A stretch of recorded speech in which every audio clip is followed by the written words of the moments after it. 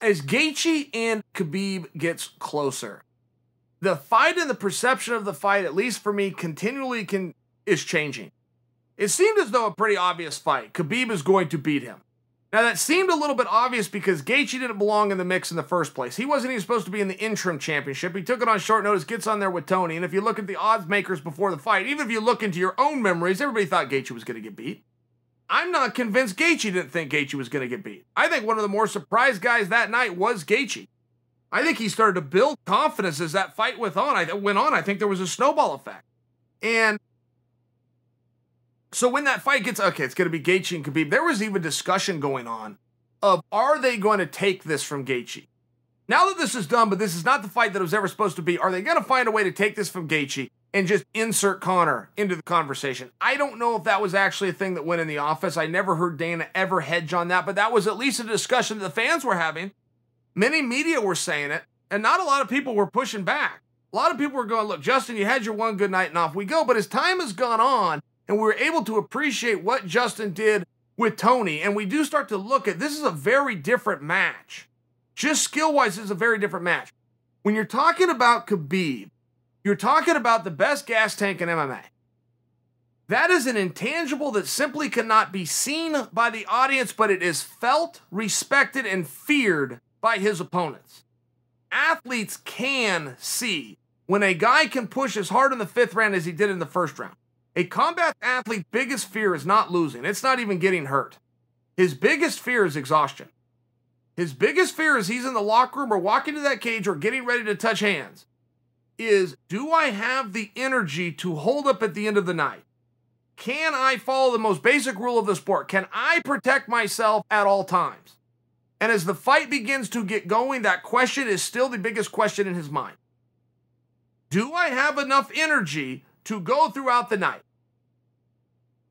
So when you're dealing with Khabib and you're dealing with somebody who can get in there and possibly stop him, that is ultimately the question that you first have to ask. It's not, can I stop the takedown? It's not, can I take him down? It's not, can I punch with him? Can I kick with him? Can I keep my back off the fence? All of those will be questions. The biggest question, though, do I have enough time to get into the shape to protect myself at all times should this go the duration of 25 minutes?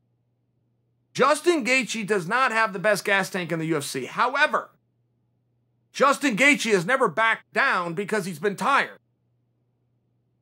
So we're not saying the same thing, but at the same time, we are coming to the same result.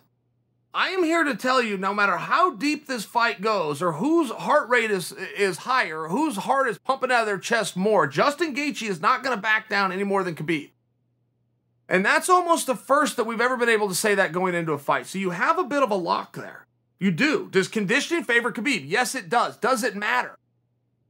If Gaethje doesn't break under pressure, which he doesn't, does it matter? Tough question, but you have to consider it. And when you look at the match itself, Justin Gaethje has an opinion, okay? 3, in fact. Not get taken down. Not have his back on the fence. I love that he understood that one. That's a big one. Don't have your back on the fence because that's what starts the takedown. But he also said in a different interview, if I kick him, the right kick 4 times, this fight's changed. And I know what he means when he's saying that. I was fighting at middleweight, to personalize this. I was fighting at middleweight, and I had my first IV. This was when IV was no problem. But I'd never had one, so I had my first IV. I left the arena, and before I left my hotel room to go down to the marina, it was Mandalay Bay. So you leave your hotel, you walk right to the arena. You never have to go outside. It's all in one. Before I left, the last thing I did before I put my gear on was I got on the scale. I bring my own scale, had one in the bathroom. I was 207 pounds. Fighting at middleweight. Now, technically, 207 makes you a heavyweight, right? Anything above 205 is a heavyweight. I remember thinking, I'm a heavyweight.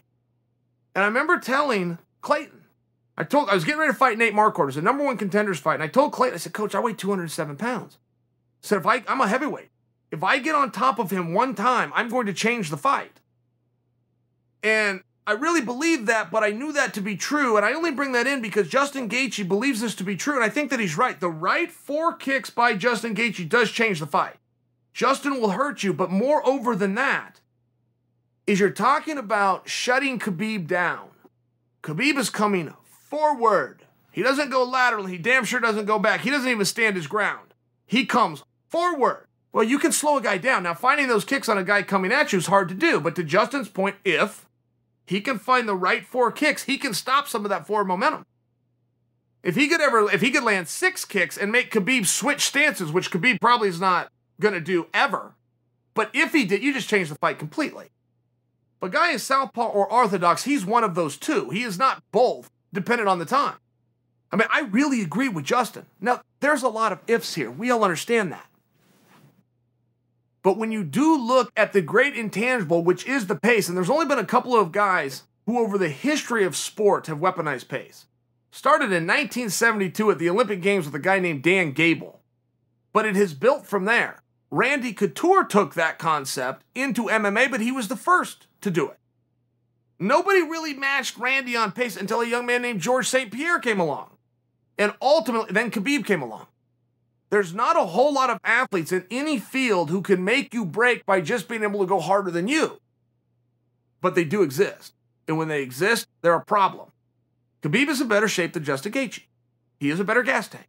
But Justin Gaethje isn't going to wilt. So does it matter?